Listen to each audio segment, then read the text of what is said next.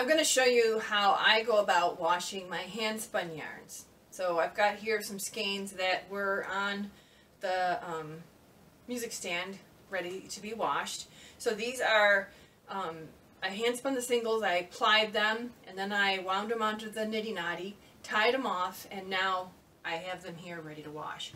The first skein is the long draw, my first time ever doing long draw. This is with wool from the 3 fawn rams. We had 3 adult fawn rams at one time, and instead of hand processing that, I sent this to the mill and made it into roving. And the roving was actually ideal for learning long draw, I learned. So that is what that is. So I'll be washing that, and then I have all of this yarn from our O'Brien. O'Brien was part of the Downton Abbey group, 2016. Still really nice and soft.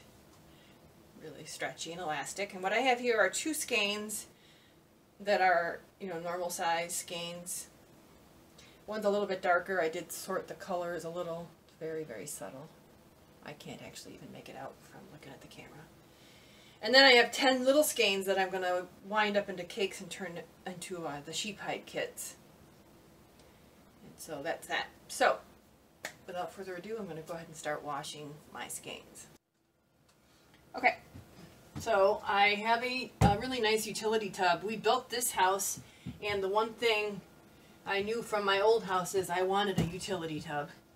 And I just got this new faucet, which is awesome because I can now create more suds, and I can also wash out the utility tub much nicer. I'm running just hot tap water to wash my yarns, and here's where the yarn police are gonna attack me, but I just use Tide. I put a dollop, barely hardly any, just enough to get the soap action there.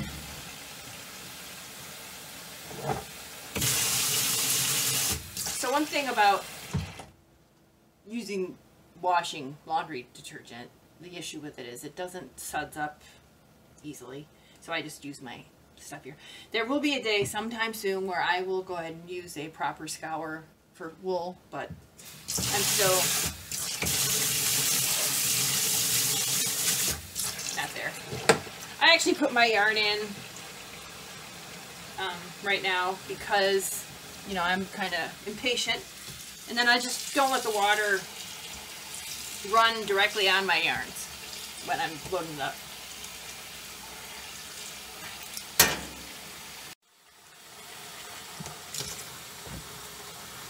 So I'll let the water run until the yarn can be fully submerged. I'm probably going to need a 4-inch level of water.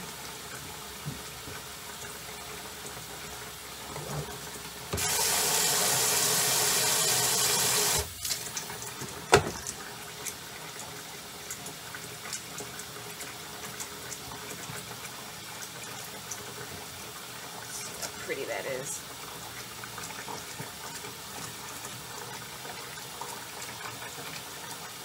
I'm just starting to push it down into the water, let the water soak into the yarn.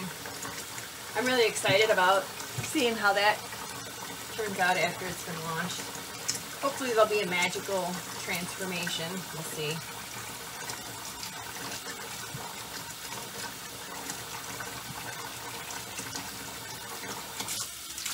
Okay. That's good enough. So I'm going to let that soak for 15 minutes, and then we'll come back and I'll show you the next step. 15 minutes have passed, and I know it's 15 minutes because what I do now is I set the timer on my phone for the interval of time depending on where I am in the process. And the reason I do that now is what used to happen was I would find myself taking forever to wash these skeins of yarns. It would take me hours because I'd keep forgetting that I was doing it because I always go off and do other stuff. Now I use my phone and I set the timer so that the process doesn't take so long. Because I mean, there'd be times when I come back and the water was freezing cold and I'd have to sort of start all over again. Alright, so no, just a little tip, fun tip there. Alright, so then just take the yarn out and let it sort of drain. I found this old plastic colander at a garage sale, and that's what I use for draining my yarn. So this was the soapy soak, and you can see, I mean, there's kind of some cloudiness to the water, so it did wash out some dirt. I mean, you think about this wool came off of a sheep, and you know, they're out on pasture, so there's always going to be a certain level of residual dirt there, but usually after this rinse, then it's pretty good, pretty clean. I'm going to use my handy sprayer, and then just run another same amount of clear water for the rinsing of the yarn.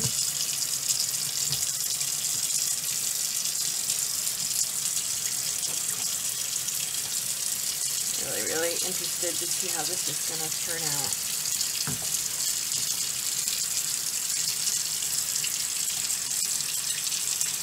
Definitely is bigger. I don't know, we'll see. So yeah, so I'm gonna just get that up to 4 inches, get my yarn nice and soaked, and then I'll leave that in there for another 15 minutes.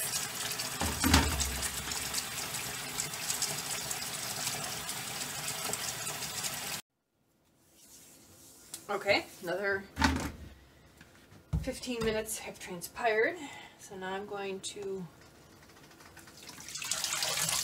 take the yarn out of the hot water.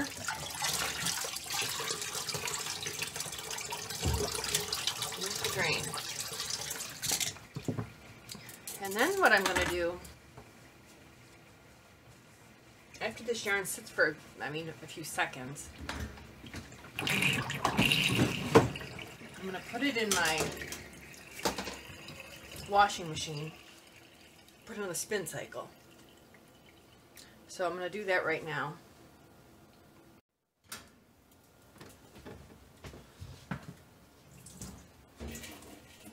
Just drop them in. I'm not going to mess with them or anything. I tend to try and put them in the center of the blades so that the strands don't get caught up in the blades when it starts to spin around. Just let it go.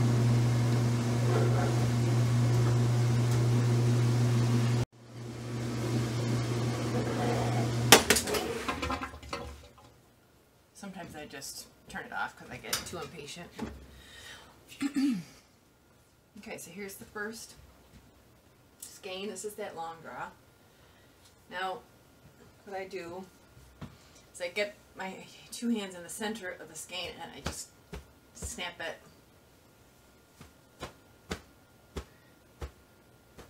Just to kind of get it stretched out and set the twist. I don't weight it, but I do like to do this. Look at all the poofy wool coming out of there. Just to kind of get it snapped and stretched and get the twist set nicely. And then I'll let it dry like this. And then what I'll do is I grab it by one of the tied parts because it's less likely to get caught up in my drying rack. And I found this at a garage sale. I used to do a lot of garage sailing, but then my house got too full of crap, so I forced myself to stop. But this was a really great find. So I don't even really know what it is. There's times when I'll set it like this, like on 2 horses if I have a ton of yarn, and I'll have all those spaces for hanging. But normally it just hangs up here on one of my utility room shelves.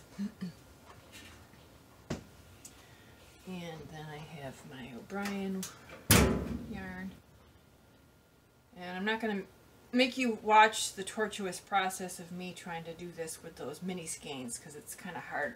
It takes a while, but oh, it's so nice. So this, again, is the O'Brien.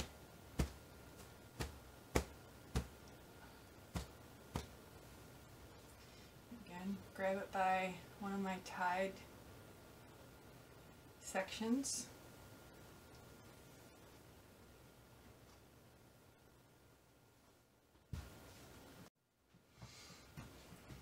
I'll change the angle on it just a little so you can see.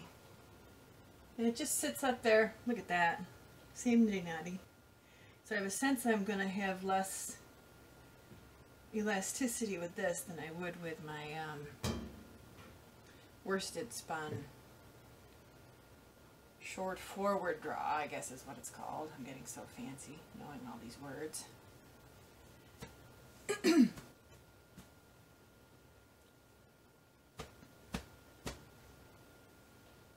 Yeah, I used to weight the skeins. I would hang Windex bottles, and I guess I just did it because I've read that's what you're supposed to do. I don't anymore because, I don't know, I want this to retract and, you know, really exploit all of that really nice crimp to give it the bounciness, you know, of the skein. Alright, this isn't going as badly as it normally does. A lot of times I have a really hard time finding my tied off ends for these mini skeins. But, yeah, I like to make sure that all the yarn, you know, all the strands are aligned correctly. Okay, here it's getting a little tricky.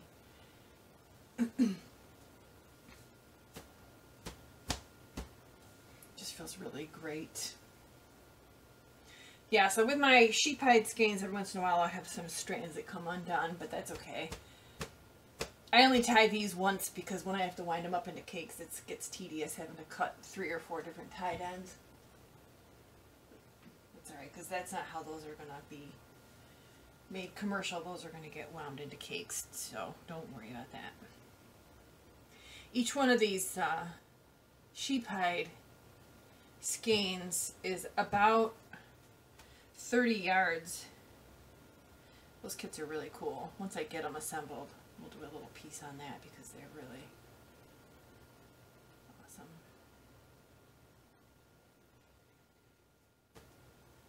Okay.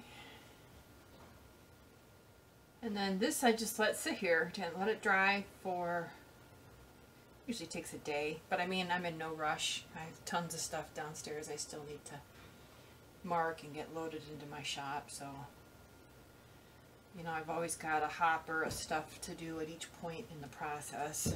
This has been sitting there looking at me, and to be honest with you, the reason I haven't done it sooner is that I wanted to video this for you guys, and I didn't want to do the video until I had taken a shower and tidied up. And yeah, you know, blow dried my hair a little bit and stuff. Alright.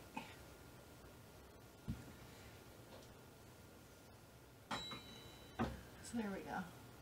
It'll be interesting to see. This will definitely scrunch up a little bit more. I don't know, we'll see what this is going to do. That's how I do it. So those are the dried skeins. I do feel that O'Brien shrank up a little bit, particularly those shorter ones. They're quite a bit shorter than the standard ones. But this is the long draw.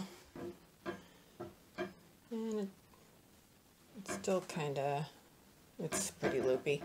You know what though? Let's knit it into something. Let's make a hat with it and just see how it comes out. I have faith that it's going to be just lovely.